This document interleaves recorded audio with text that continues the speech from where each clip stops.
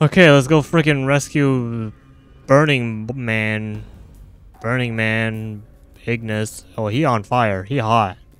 That's hot. Well, I actually know you? You can barely stand to look at the thing. The blazing radiance surrounding it is terrible to behold. Ignis. Yes, long have I slept, dreams of flames. I am yours, till death comes for us both. Oh snap! He just Ignis hears you.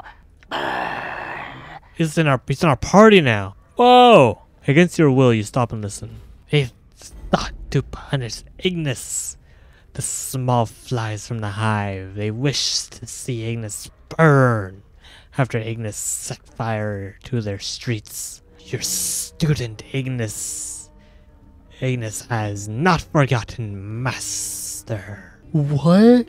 Dude, I'm so confused. How? How would our past self do anything like this? And why? They were your words, and I came to repeat them to you and tell you they were true. He holds up his hands. Look, master. Grab his hands. Before the boy can react, her hand, huge in comparison, lashes out, crushing his burned hands in his grip.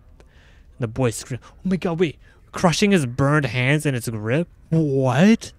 As he approaches the woman to talk to her, Ignis' eyes flare up, and before he can stop him, he embraces her. She returns his embrace, losing herself in his flames.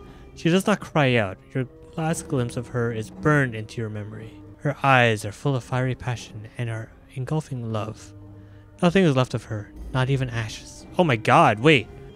That was thorough, Ignis, and hasty. I wanted to speak with her. Yeah, what? Jesus. You can't go hugging people, man. Alright. Yo, we just have like a burning dude.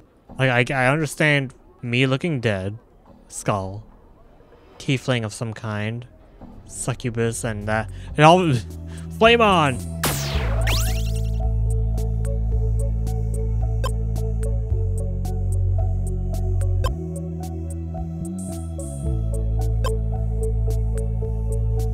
Wait, what was the question?